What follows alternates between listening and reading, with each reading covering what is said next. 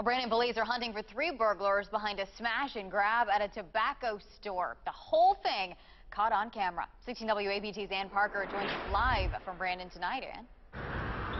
Humidor Cigars reopened their doors today, but earlier this morning was a different story. Big boulder rock went through the glass door, which set off the alarm. Brandon police say 3 burglars smashed through the door of Humidor Cigars and Discount Tobacco early Tuesday morning, ransacked the store, and took off. Went straight to the Newports, Marlboros, and cool cartons of cigarettes. Police say in just a matter of seconds, those 3 men made it from the front door to back here behind the counter and completely cleared all of these shelves. This was completely empty this morning. Put them in the trash can and went straight out the door within 36 seconds. The manager, Dee Dee Townsend, says this type of crime isn't normal for the area.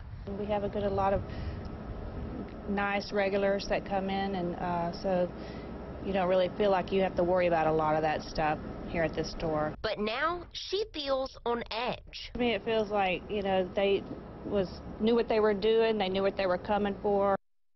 All right, tonight, Brandon police are still looking for those 3 burglary suspects. Anyone with any information should call Crime Stoppers, 601-355-TIPS. Live at Humidor Cigars in Brandon. Ann Parker, 16 WAPT News.